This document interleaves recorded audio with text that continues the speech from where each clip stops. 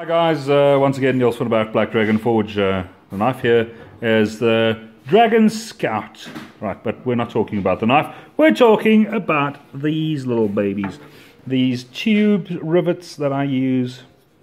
Alright, so I'm refusing to rely on glue only when it comes to handle scales.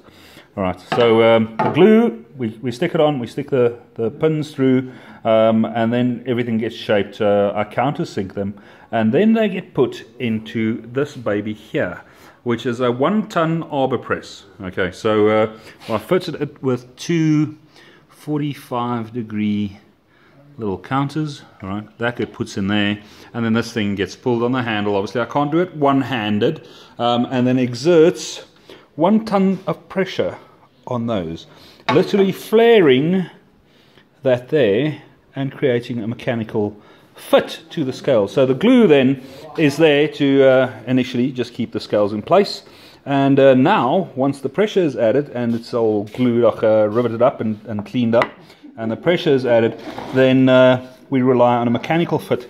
The glue then becomes a moisture barrier.